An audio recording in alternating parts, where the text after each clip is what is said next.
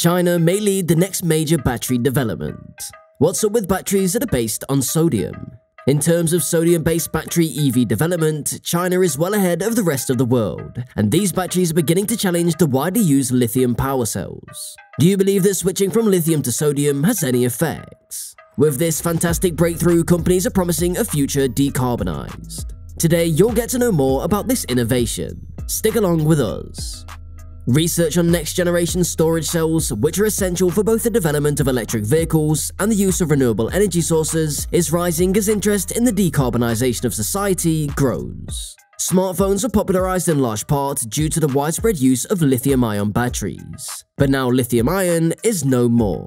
Have you ever thought of the reason behind this? The risk of supply being impacted by international relations arises from the uneven distribution of the raw ingredient lithium in South America and other regions. Thousands of engineers, scientists, and factory workers are reshaping the future of batteries in Changsha, deep in the heart of China.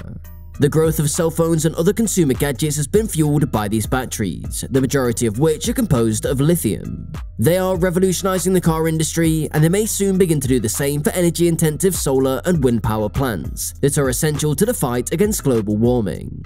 China is the leader in the manufacture and refining of chemicals. China is now putting itself in a position to lead the next major advancement in rechargeable batteries by substituting sodium, a significantly more plentiful and affordable element, for lithium. What are your thoughts on this? Sodium, which is widely available as salt and costs between 1 and 3% of lithium's price, is essentially chemically identical to lithium.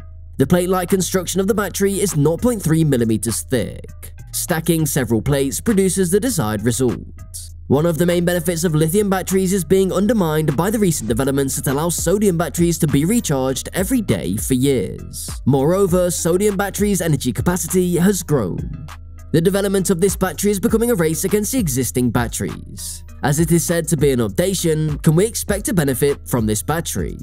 Sources say that one major benefit of sodium batteries is that, unlike lithium batteries, they retain nearly all of their charge in extremely cold temperatures. This is an amazing modification for cars if they're used in electric vehicles. In interviews, battery executives from China claim to have discovered in the last year how to create sodium battery cells that are so identical to lithium ones that they can be produced using the same machinery. The world's largest producer of lithium and sodium car batteries, CATL, a Chinese conglomerate, claims that they found a method to combine the longer range and affordability of lithium cells with the low cost and weather resistance of sodium cells in a single electric car battery pack. The combined battery packs are ready to be produced in large quantities, according to the business. Benchmark Minerals, a consultancy organization, reports that 16 of the 20 sodium battery plants now planned or under construction throughout the world are located in China. China will produce around 95% of the sodium batteries used worldwide in the next 2 years. Benchmark projects that by then, lithium battery manufacturing will still much outpace that of sodium batteries, but improvements in sodium are happening faster. This development has already been taken into consideration. The good news is that automakers and battery manufacturers are anticipated to reveal plans for sodium batteries in at least a few subcompact cars with a limited range for the Chinese market at the Shanghai Auto Show. What do you feel about this new battery? Electric grids, or the systems of wires and towers that carry energy, present the most obvious and potential application for sodium batteries. Grid batteries are a rapidly expanding sector, particularly in China. Tesla announced plans to construct a factory in Shanghai to produce lithium batteries for utilities. For sodium batteries to hold the same electrical charge as lithium batteries, they must be larger. That is not an issue for grid storage of electricity, but it is for cars which have limited room. Utilities that move from lithium to sodium can place twice as many large batteries in a vacant area next to solar or wind-powered equipment. Large volumes of battery storage are becoming more and more in demand from utilities worldwide as they switch to more environmentally friendly sources like solar and wind power.